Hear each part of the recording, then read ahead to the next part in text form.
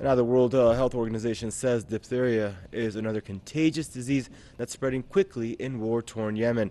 WHO warns that at least 1 million children are at risk of contracting this disease. Organization reports more than 120 Yemenis have already been diagnosed with diphtheria. So far, 14 patients have lost their lives. The WHO says a Saudi blockade is preventing Yemenis from accessing shipments of diphtheria vaccines and medicines. Meanwhile, a Yemeni doctor has said number of diagnosed cases is alarming. We've seen quite a few cases, more than 10 cases. This disease would have only appeared very rarely before, 1 or 2 cases a year. The strange thing is that it seems to be spreading more contagious. More than 10 cases is considered quite a few for this disease.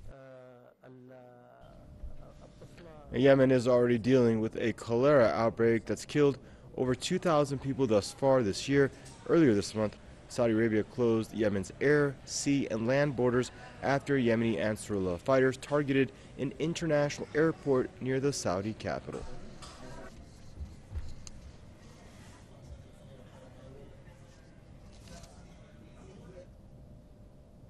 And now joining us out of Atlanta for more on the story is Mr. Jim W. Dean, managing editor and columnist at Veterans Today. Hello, Mr. Dean. Thanks for joining us on the program, sir. Now, cholera, almost 1 million cases, over almost nearly 2,500 dead, most of them children under the age of 5 years old.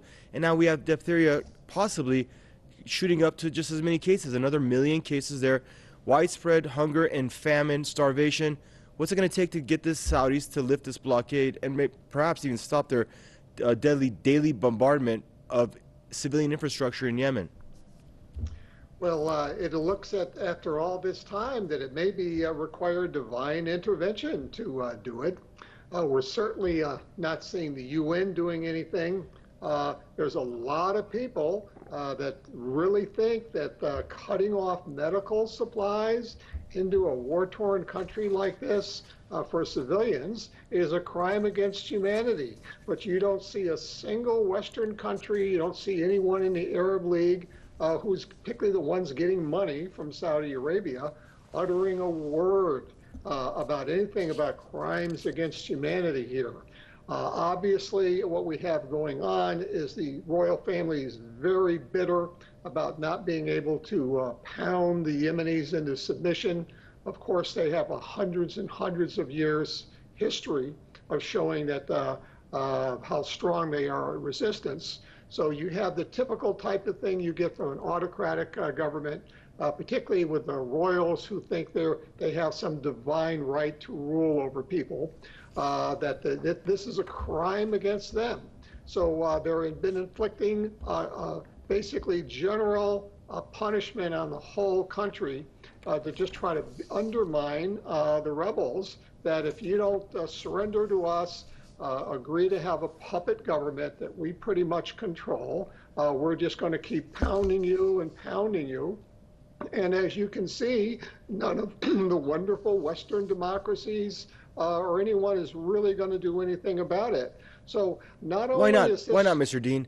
Why not? I mean, what's the big prize at stake here, where the UK and Washington, I mean, can justify being complicit in backing Riyadh and what it's doing to the Yemeni people? You mentioned crimes against humanity. In fact, it is a war crime to use food, medicine, water, attack these kinds of infrastructure, prevent these things from getting to civilian populations. These are all war crimes, and we have the West complicit in backing the Saudis and what they're doing in Yemen. So what's the big prize here where it justifies what they're doing?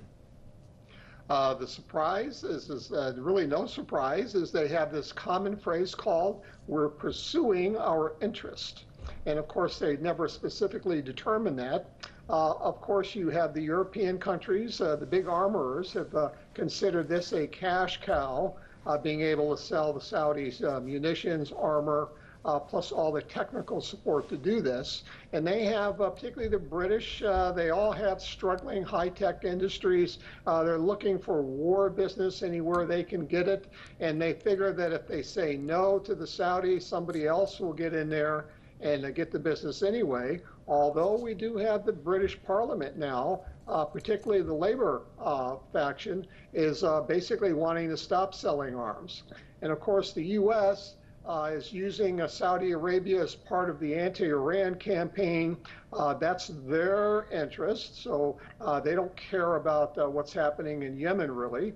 No politicians in the U.S. have been jumping off bridges or buildings out of the shame of this country supporting this. So you just have greed, international crime, business multinationals wanting to make more money, politicians wanting big donations for delivering lots of business to them. It's just a shameful act. And the countries involved, particularly the ones that claim they're spreading freedom and democracy around the world, these are what we're using the term now, fake countries, which people think that's an exaggeration, and it really isn't. When you're claiming to be one thing, and we can see example after example that you're doing just the opposite of what you say you are. So this is something we're hoping at Christmas time and hopefully New Year, the American people and the publics of these different countries have to put some political pressure on their own legislatures to morally stand up and do something about this. It's a horrible precedent that's being set right now, what's happening in Yemen. I want to thank you for joining us out of Atlanta, Mr. Jim W. Dean, Managing Editor and columnist at Veterans Today.